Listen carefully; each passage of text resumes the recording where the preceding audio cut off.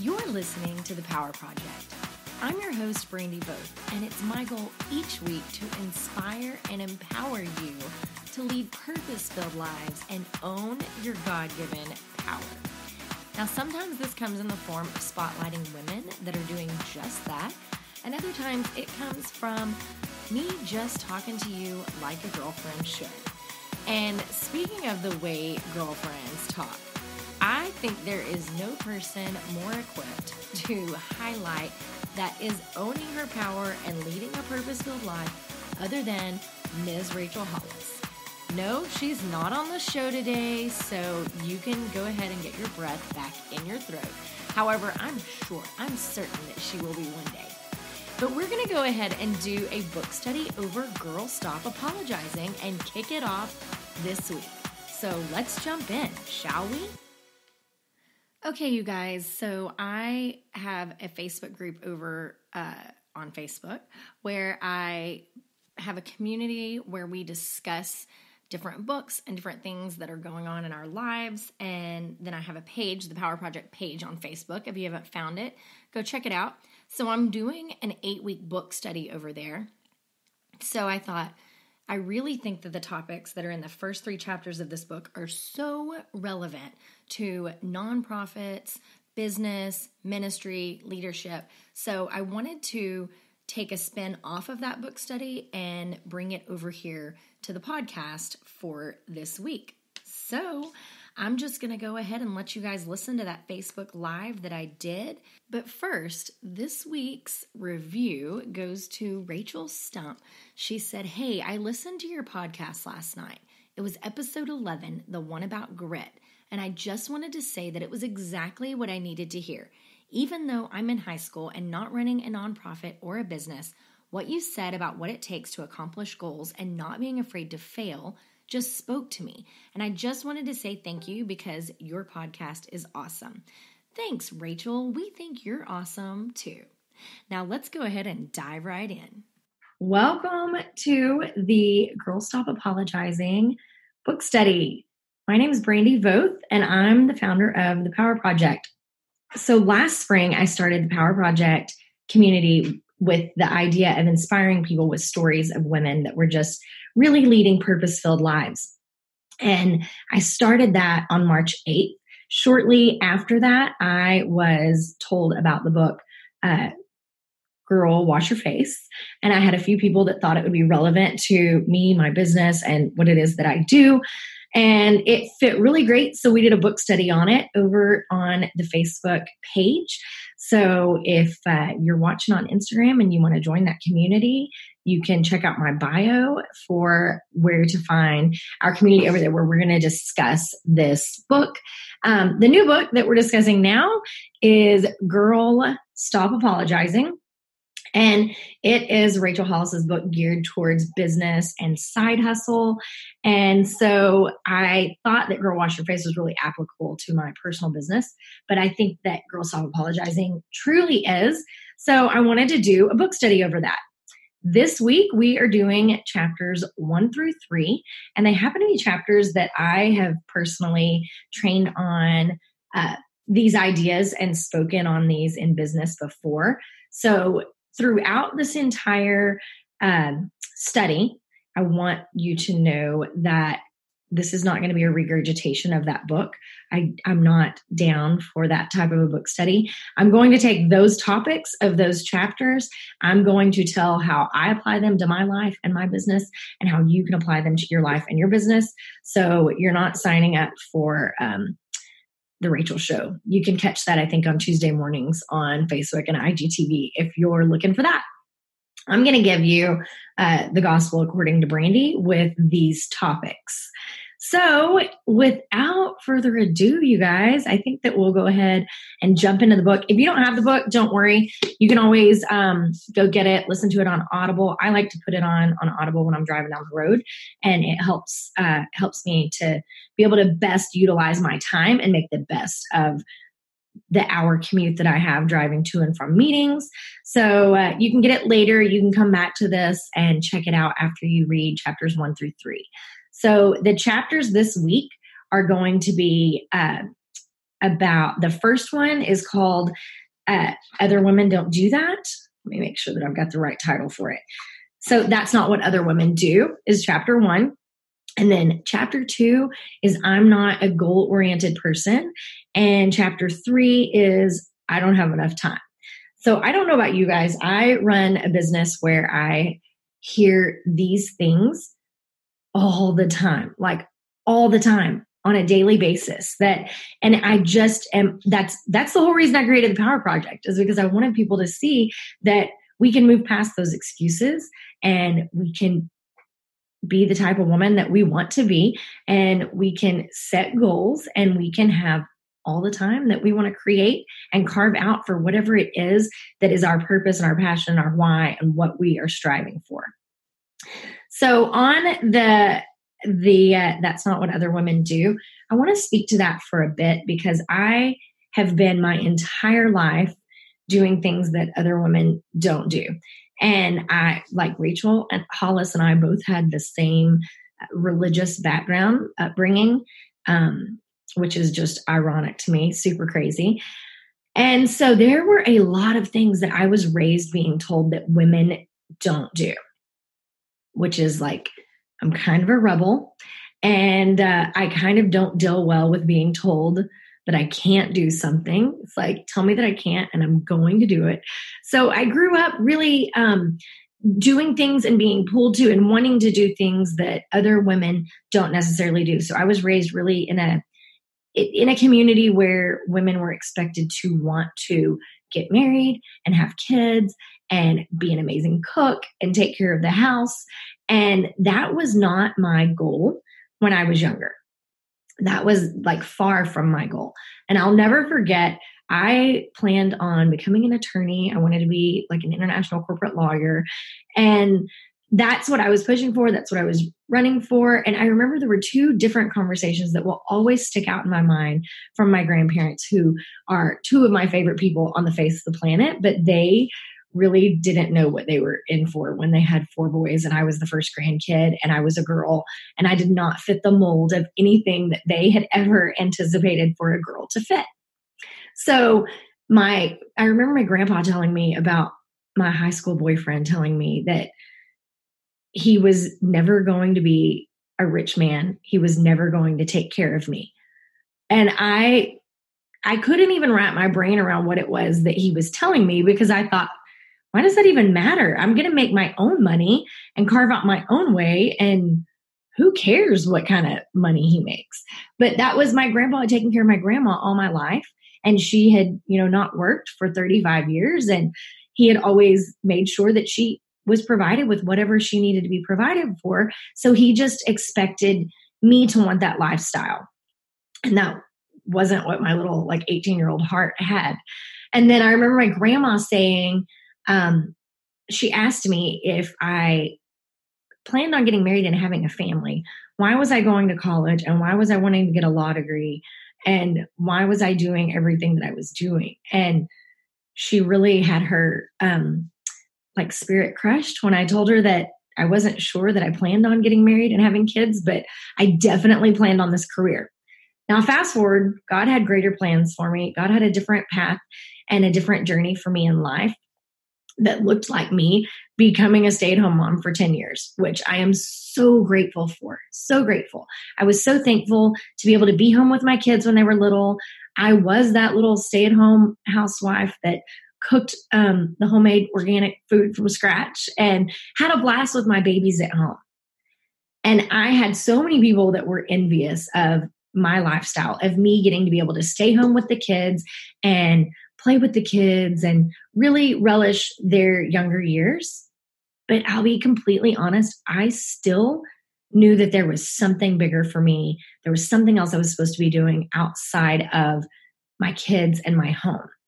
And so then when I did jump into my business, it didn't look like the business that other women go back to work and do after their kids go back to school. It looked like something different. So I just want to encourage you today. And listen, you guys, some of you watching are from the same hometown that I'm from. Some of you are not.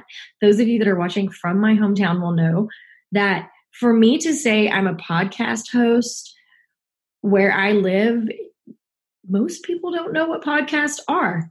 And if they do, they're not listening to them. So I have literally spent my entire life doing things that other women don't do. And I'm okay with that. So I want to encourage you today, if there's something that is a fire in your heart, if there's something that you want to do that you're seeing that other people around you not do, and you're afraid of not being the women that they are and doing the things that they do, I just highly encourage you to get out there and do what it is that you want to do. Get out there and do what sets your soul on fire, what puts a spring in your step. Go do that, and go do that big and hard, and know that like I'm your biggest cheerleader right here telling you to go for it and do it. So that's chapter 1 of the book. And then, and you can read to see all of Rachel's takeaway on that. Chapter 2 is I'm not a goal-oriented person. So, okay, here we go. I hear things like this quite a bit, and it makes me a little bit bananas, because you don't have to be a goal-oriented person to be a goal-oriented person. You can absolutely become a goal-oriented person. So I love when we talk about things that we may have been good at in life or we had to learn. There are things that are skills. Like no one just wakes up and they're like, I'm super organized, I'm super scheduled, I'm super structured, I'm a great speaker, I'm a great leader, I'm a great goal setter. These are skills that can be taught and learned. And the more that you try them, the more that you work on them, the better you're going to become.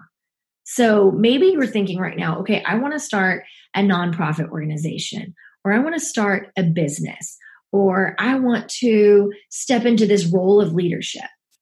And I know that people tell me I'm supposed to have goals, but I don't know how to set goals. I don't know how to achieve goals. I don't know how to reach goals. So Rachel has her way in the book. I personally have a little course that I offer that I give people on Instagram. Sorry, I'm just adjusting my screen just a smidge. I have a course that I offer, and I have some trainings that I do one-on-one with people where I dig into helping them learn how to set the goals. So I always say that I'm a dreamer. Like I'm a dreamer. My husband's a dreamer. That's one of our favorite things to do together.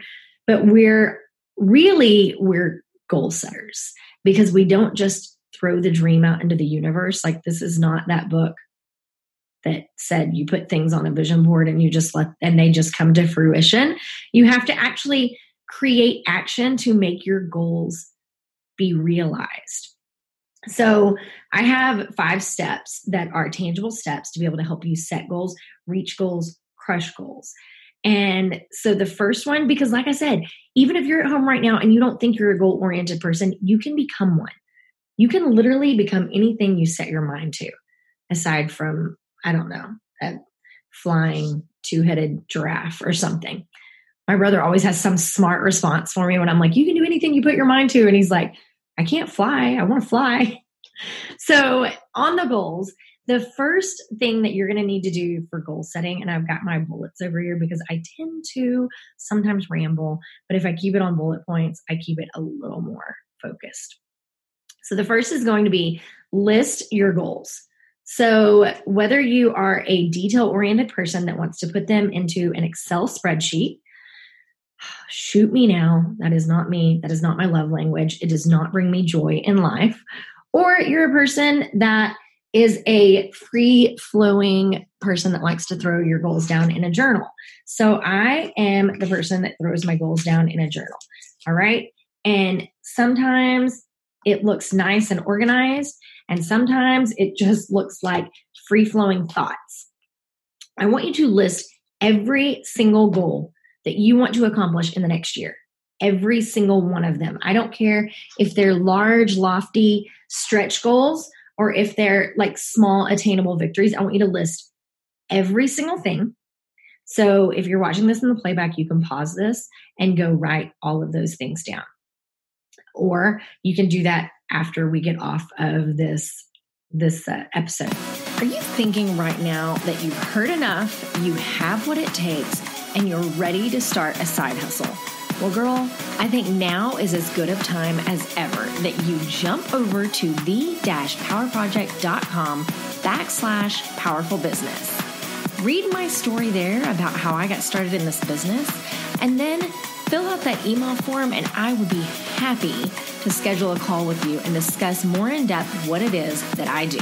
That's the-powerproject.com/powerful business. Write down all the goals that you want to attain in the next 12 months. And don't be afraid to put them down. If there is a fire in your heart that is pulling, that is telling you that you have this goal that you want to attain, write it down, list it out, okay? So like God put that goal in your heart. It didn't just come from nowhere. So then the second thing you're going to do in the goal setting, like how to become a goal-oriented person, second thing you're going to do is you're going to prioritize your goals. So basically, if you're a high achiever, which most of you watching probably are, I am myself, then you probably have goals bouncing around inside of your head constantly. Like if you guys looked inside of my brain right now with all of the things that I want to accomplish in the next 12 months, or you looked at my list of what I want to accomplish in the next 12 months, you would be completely shocked and be like, how does she get anything done? So this is where we have to give our goals priority. We have to decide what is the most important to us right now. What is the number one thing we're trying to accomplish today? So those goals don't have to go away that you have for the next 12 months. We just have to decide what order they need to come in, right? Because if you don't give them the priority, you can't give them the attention and the focus that they need. So sometimes there's a chalkboard over my shoulder with a scripture doodled out. So I'll take that chalkboard and I'll just free flow, like what's going on for the month for me, my goals that I need to achieve for that month, whatever category they're in. And then I will put numbers by which one I want to get done first.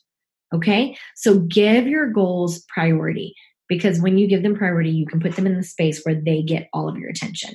Otherwise, you end up like I did yesterday, where I just had one of those days that I ran in place all day long. I did not give my goals priority, and I tried to accomplish 4 goals simultaneously, and I ended up not accomplishing any of them.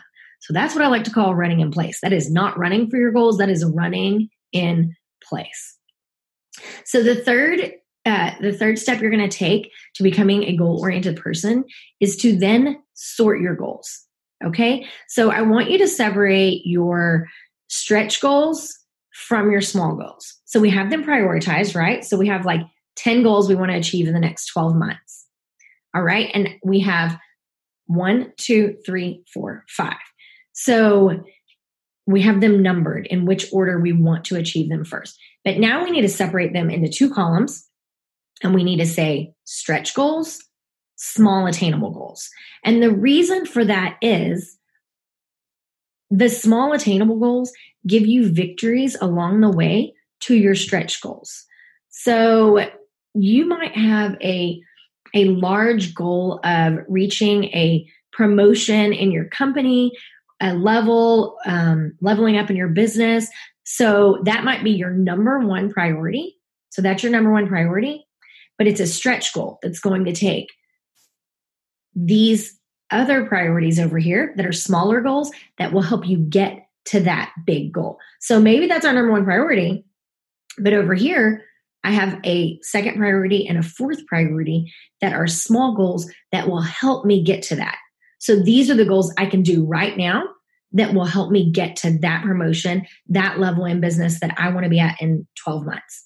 So does that make sense to you guys?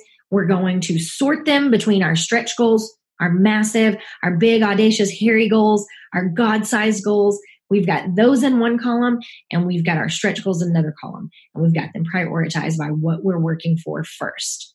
Okay? So the fourth step to becoming a goal-oriented person is that you're going to set deadlines. Yep, you're going to set deadlines. And you're going to push for those deadlines.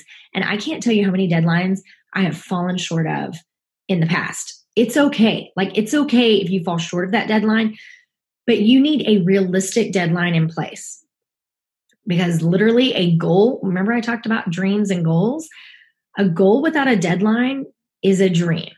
You can want something all day long, but you're going to need to put a deadline on it. I want to achieve this much in sales volume by this date. This is my deadline. So then I'm going to break it down, right? So let's say you're writing a book, okay? If you want to write a book and you want to write a book in the next 12 months, you're giving yourself a 12-month deadline to write a book. And you want to write about a 60,000 word book. So let's break that down into what that looks like. 12 months, 60,000 words, 5,000 words a month. I can totally do that. I can attain that. I mean, heck, I can write 10, 15,000 words a day if I need to, but you need to figure out what you realistically can do. Don't give yourself a crazy deadline that's going to set you up for failure. Like, give yourself a realistic deadline that pushes you, that stretches you, but that also is able to be attained in the long run. So do what you know you can absolutely positively deliver, but put a timestamp on it so that you know when you're working to hit that. And guess what? If you fall short of stretching for that deadline, that's okay. Set a new deadline, but don't give up, don't fall apart, and don't stop just because you didn't make that deadline.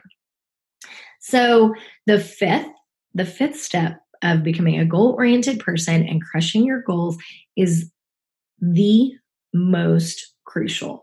This is where most people fall short of crushing their goals. So where most people fall short of pursuing their goals. You have got to take action. All right? Because a goal without action, you've got a goal, it's got a deadline, it's sorted. It's sorted by priority, it's sorted by stretch versus small attainable goals. We have given this goal all the life that it possibly can be breathed into it. But now you have to take action. So if you don't take action, your goal without action is like a vehicle without fuel. It is never going to get to its final destination. So the action that you pour into that goal is the fuel that you are putting in your vehicle that is driving you to the finish line of your destination. So let's make this attainable again. Let's break it down into layman's terms because I am all for tangible takeaways and how this applies to your personal life. Let's say you want to lose 50 pounds in the next 12 months. And you'll notice I give things a 12-month timestamp because I come from a place of working on 12-month goals, 1-month goals, 1-week goals, 1-day goals. Like, I work backwards. That is the easiest way for me to attain my goals. So if you're going to lose 50 pounds in 12 months, that's roughly around 4 pounds a month. So now we have a deadline, we have a goal, we have it prioritized, we have it worked out. So now we have to do the work and put the work in to make sure, what am I going to do today to lose 4 pounds this month? What am I going to do today that's going to result in me losing a pound this week, which is going to result in me losing 4 pounds in the month? All right. So we're going to come up with a diet plan. We're going to come up with an exercise plan. We're going to make conscious decisions daily that are going to affect us health-wise, right? I may have fallen off the wagon yesterday and I may have had a Dr. Pepper, but today I'm going to choose to have my water. I'm going to get my water intake. I'm going to eat healthy. I'm going to stay away from the carbs. Whatever your diet plan is, and I don't have one I endorse, it is whatever works for your body. That is your action. The same goes with business. The same goes with writing books. The same goes with launching a podcast or running a nonprofit. Give action to your goals. Give feet to your prayers. Give action to your goals.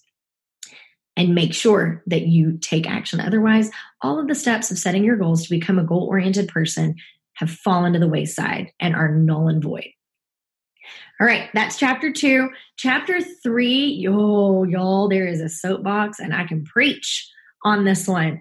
Chapter 3 says, I don't have the time. I don't have time.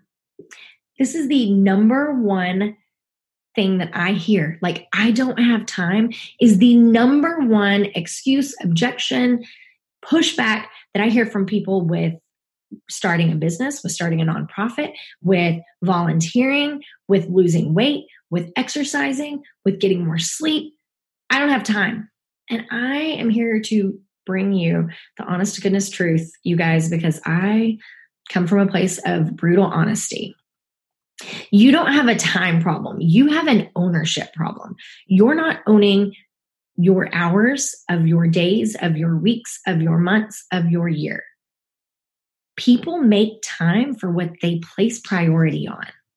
All right. I promise you that you make time to watch your kids play sports or do ballet or whatever your kids are into. You make time to do something for your spouse. You make time to show up for your friends. You make time to watch all of the Real Housewives and anything that Lisa Vanderpump ever puts out into the world. You have time. You make time to sit around and watch mindless drama on television. You have time for The Bachelor. You have time for cocktails with friends. You have time. You just have to take ownership of your time. And you have to decide, this is the time I'm going to allot to this area of my life right now. This is the time I'm willing to put into something. And I want you to change your verbiage the next time you find yourself saying, I don't have time. Instead, I want you to say, it's not worth it to me. My goal is not worth me turning the television off and putting work in. My goal is not worth me saying no to social hour and saying yes to work hour. I'm not worth me carving out an extra hour a day just for myself. I'm not worth me turning off the radio in the car and putting on a podcast that I can learn from, that I can grow my business with. That is what you're saying when you're saying I don't have time. This new business that can give me time freedom from the dead-end job I'm in is not worth me spending 15 hours a week growing it. Okay? It's a time management problem, you guys. It's an ownership problem. It is not a time problem. We all have the exact same 24 hours in a day. It's what we do with them that is what makes the difference in the end. So there is a timestamp on your life. I hate to be the person to tell you that. We all have a deadline, have a timestamp on our life. It's what we do with our lives in that time period to make an impact that makes the difference. It's how we spend our hours, our minutes, our seconds, our days, our weeks, our months, our years. So that sounds great. How do we bring a tangible takeaway to owning your 24 hours? For starters, okay, so Rachel has her 5 to Strive listed in the book. I'm going to give you a few ways that I own my time. So she talks about creating the timeline of the week. That is really important on Sundays to do. Like, I do that on Sundays. Sundays are my day that I look at it. I have things scheduled because I work on a monthly schedule. And so I have things scheduled throughout the week, but I have to look at it and decide, what does this week look like? Did my kids' baseball games and practices change, which is never ending? Did we have an extra meeting thrown in there that I forgot about? Do I need to move this lunch schedule around? Look at your week on Sunday. Don't just let your week pop up. Don't let your reminders pop up in your iCal that you're missing an appointment that you forgot about. Plan for the week ahead by prepping on Sunday. Sunday afternoon is a great time for me to prep for the week, and then discuss it, like about what's going on with the people that you have schedules. Follow up with the people that you have appointments on the books for on Sunday. Hey girl, we're supposed to meet up for coffee on Tuesday. Are you still on? That way you're not left with someone dropping that appointment at the last minute and you having an open hour that you could have utilized for writing your book or working your business or planning your nonprofit, whatever it is. So that's what the timeline looks like for me. It looks like following up with all of the appointments that I have on the books. And then the second, she talks about having the sacred hours, like the sacred time. So I personally, when I have to do this, and I have to say when I have my hours set aside for work hours, they have to be work hours. And when you work from home, that is so easy to get sidetracked from. It is so easy to say, I have to go do the laundry. I need to go do the dishes. I need to go call a friend. No.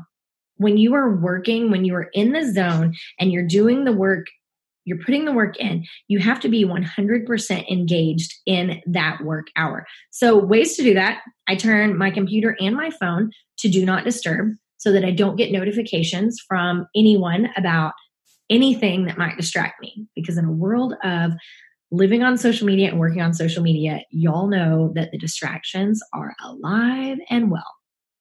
So I turn it on do not disturb so that I make sure that I am showing up for myself in my work hour.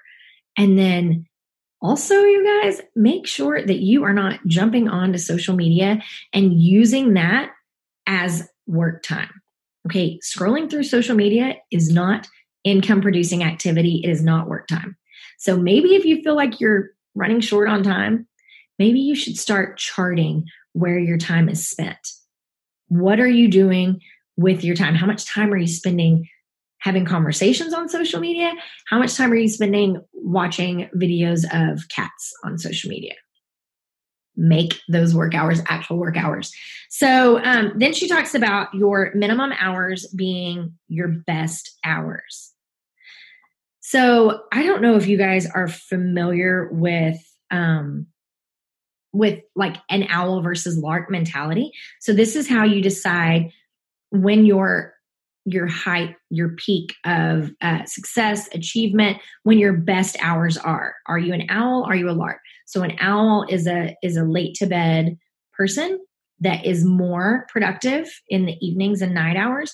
A lark is the early up, I'm most productive at 5 a.m. type of person. I'm naturally an owl.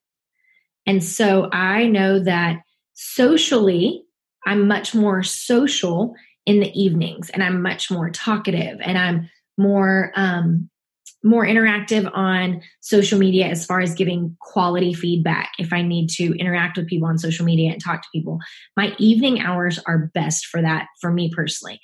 However, if you are a language person, so if you're a writer, a person that creates, this is a space where it doesn't necessarily mean that you have to be an owl or a lark to find a good time. You can create the language really any time of the day. And there's studies out here. I did not come up with this. So personally, I do my best writing in my mid-morning hours. And that's because I'm very introspective in my mid-morning hours. I am not wanting to talk to people, see people. Like, I want to come to terms with the world on my own. I want to drink my coffee. I want to think. I want to pray. I want to do my daily devotional. And then I want to write. So, and I try to do this before I consume any social media, before I consume any podcasts, before I consume anything outside of my internal well-being. So know that, all right? Know that and then the analytics are going to be later in the day for me.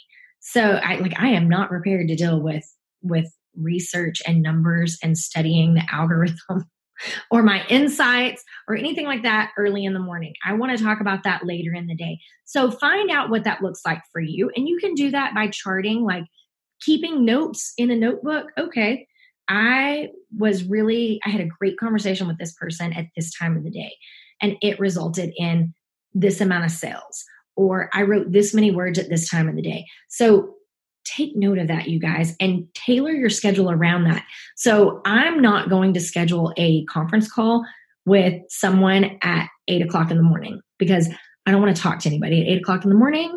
I just accept God. That's the only person I want to see at 8 a.m.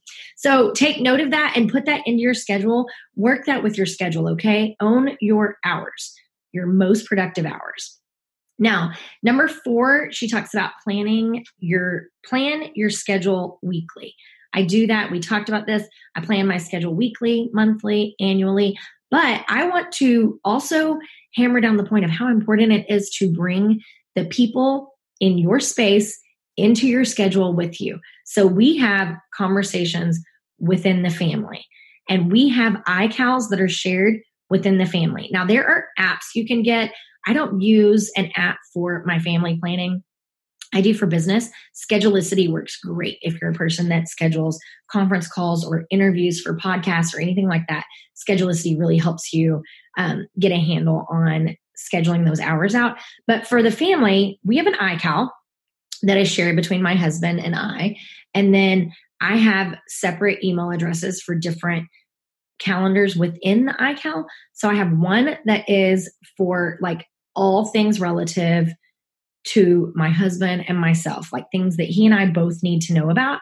That includes a vacation rental, a cabin rental that we have, so that if I drop the ball and forget that I have guests in the cabin that weekend, he knows it's on there. And then that's going to be all things like when we have meetings, business meetings that we need to do together, when we have family birthday parties, when we have social events that we need to be at, that is all in one place. And then we have a separate calendar that is the kids' calendar. So on this calendar, we have dentist appointments, baseball practices, basketball practices, parties at school, all kids' activities. That is also shared with not just my husband and I, but also my dad and stepmom, because when we're out of town, they help us with the kids a lot. And so that way they know the baseball schedule and all of the kids' schedules without me having to shoot that over to them in case I forget to tell them. It's amazing. It's a lifesaver. And then I have a separate account that is just for my beauty business, for all of those events and things that I can keep track with. And then there's another one that is for the Power Project, and it has my interviews and my conferences and my meetups. So that is a way to help take the burden off of you and share with your family and discuss with your family. So going back to my Sundays, we talk about that as a family. Like, okay, guys, we have this week track meet Monday, baseball Tuesday, baseball practice Wednesday, baseball practice Thursday, baseball game Friday, baseball game Saturday. We also have a dentist appointment on Wednesday, and mom's going to be gone on Monday and Thursday. So dad, you're in charge of dinner and kids. You should probably help remind dad of that. So we work as a family unit. Now, if you have younger kids, I get it. They're not going to really be helpful, but I'm going to tell you it's never too early to bring your kids in on your schedule. I started this when my kids were 5 and 8, and it looked like a poster board that had our schedule itemized out for the month, and it was taped on my office wall so that they could see and we could see where we were going and what we were doing. And it helps to just relieve that like craziness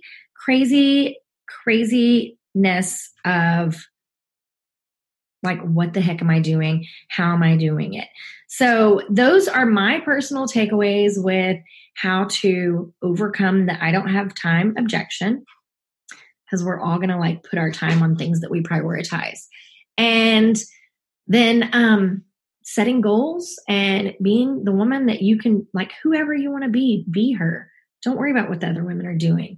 I hope you guys are enjoying this, and I will be back on the Power Project over on Facebook next Thursday, and I'm not certain what time yet. I'm shooting for 11 o'clock. So we'll see. But I'm also flexible. That's the other thing with a schedule. You have to be flexible, and you have to know that I can have the greatest plans laid out, but there is a whole world out there beyond my control, and I have to roll with it and bounce with it if things change. So I hope you guys had a great time. I can't wait to talk to you next week. If you guys want to be a part of next week's book study live and provide your own feedback, or if you just want to be a part of the community where we're discussing the book as a whole, head over to Facebook and check out Power Project Community Group. That's where we'll be talking about this book. I will be posting videos on the Power Project page itself and then sharing to that group. But within that group, you have the opportunity of being a panelist in next week's study. Have you written a review of this podcast yet? You guys, I am begging you to head over to iTunes and write a review. This is how I am able to bring you more content each week that you can go forth and apply in your life. Speaking of your life, have you told your friends? Because they could use this too. As always, I can't wait to chat with you next week, but until then, go live your best purpose-filled life.